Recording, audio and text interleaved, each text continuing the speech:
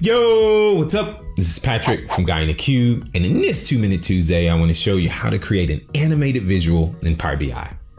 All right, so I was recently working on a project and someone said, Patrick, you know how you can create an animated scatter plot? Wait, it's a 2-Minute Tuesday. Instead of all this talking you guys know I like to do, let's head over to my laptop. She said, you know, we can create this animated visual. If I press play here, it's a scatter plot and it'll move. It moves nice, you know, and it works. I'm like, yep, we can do that. She goes, well, can we do this for a bar chart or a pie chart? And I go, I think maybe let's try it out, right? All right, so let's head back to my laptop. So what we did was the very first thing we did was we imported the play axis custom visual. So you go and get it from import visuals from get more visuals or import them from a file. Just depends, right? If you click get more visuals and you type in play axis. So let's do that. If we just type in play, boom, all right. And you'll see right there, the play axis, a dynamic slicer. So go ahead and get it, and it's certified. And then what we did was we built our bar chart, and the key to all of this is to make sure that you sort this by the value, the field that you put in the values right here. So I'm gonna go ahead and do this, sort this by total sales year to date, and sort it descending because I want the one with the most sales at the top, okay?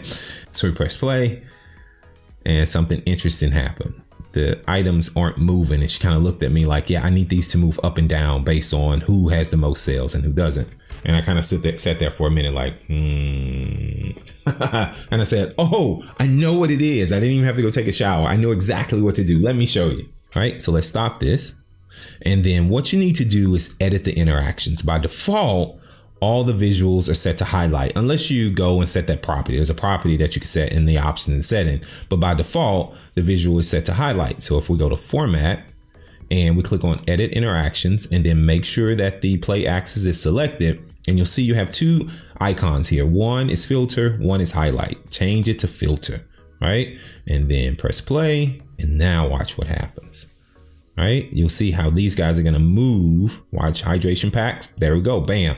They're moving up and down the axis based on that sort because it's filtering the data based on what's available, based on what I passed to this play axis, right? It's great, just works. And then she said, Patrick, what about a pie chart? I was like, well, okay, if you insist. And so we did the exact same steps here. We set up our play axis to use month, year, or whichever element, whichever value you want. And then what we did was we changed it from, hang on one second. We changed this from highlight to filter, but I want to show you how this behaves with highlight. All right, so I'm going to click stop.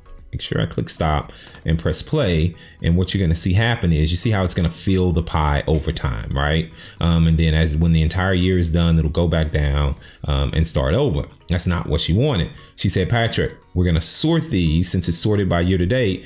And I want the smallest amount here and the largest amount there, and they'll move as time goes on. So we press stop, and then I change this to filter, and then I press play.